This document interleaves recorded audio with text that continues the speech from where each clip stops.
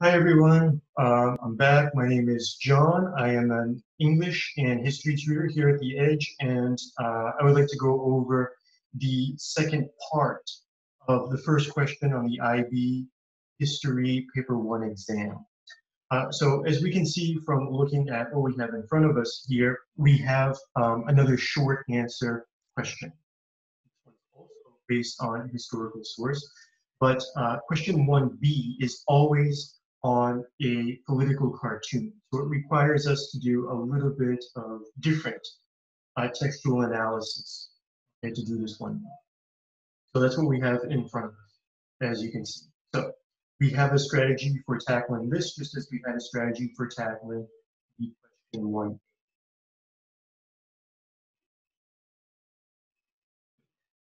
Okay, so the first thing that we have to do is, again, just like for question 1A, we have to identify key information in the question so we know what to look for in these.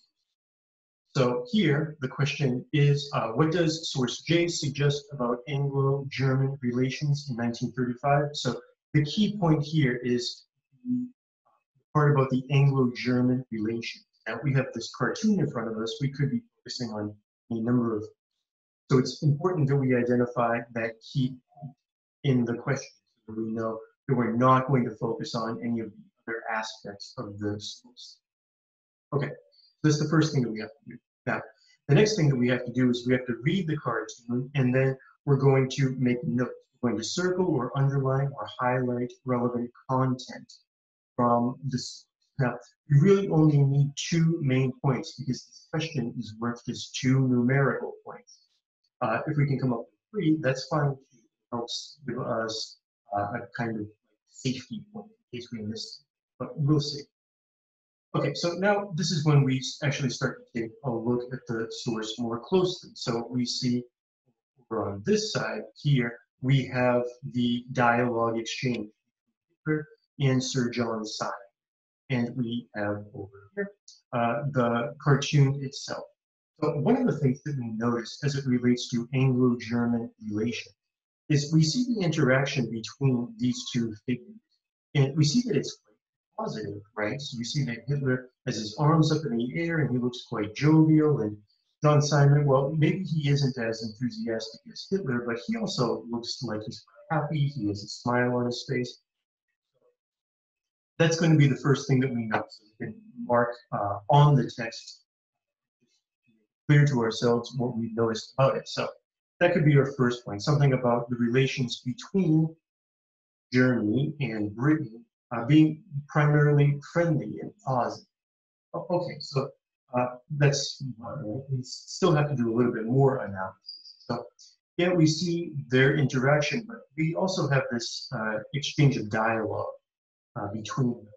So Hitler says, the more we arm together, the peacefuler or more peaceful will be. Okay, so it looks like this is now about armament. Now we also see that Hitler has a jug of, must be beer or something that says conscription on it. Okay, so this is definitely a text that's talking about Hitler increasing his army.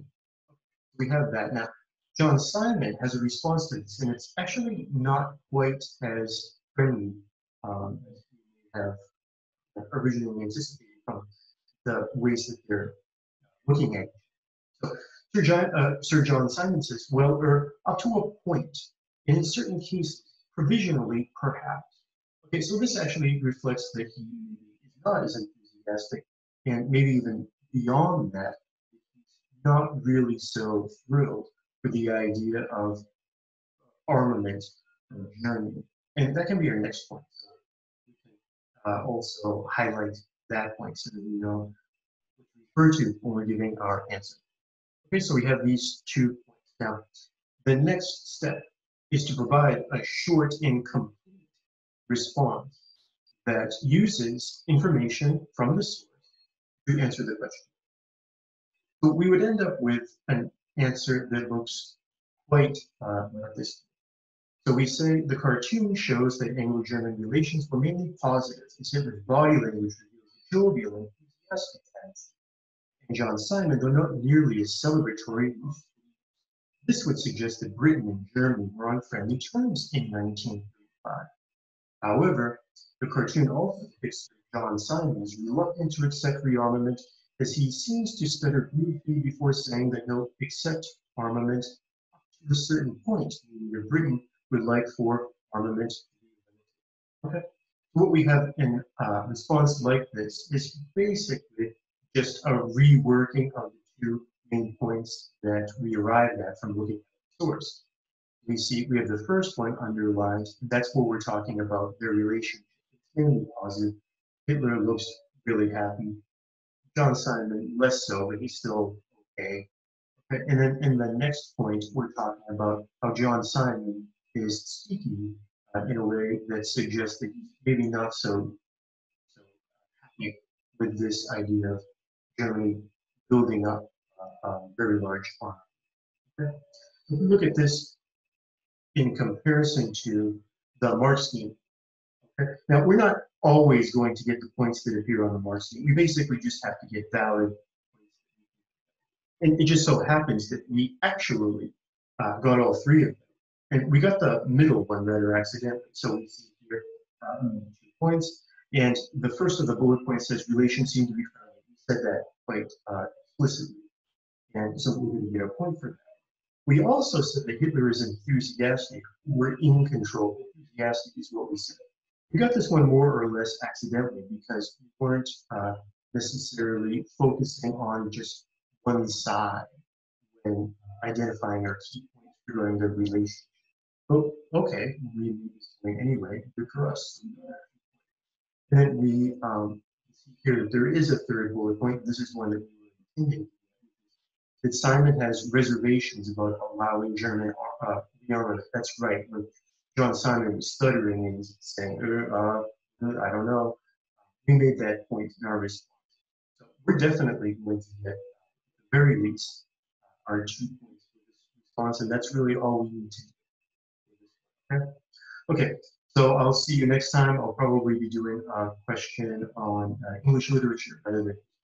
Okay, so see you next time.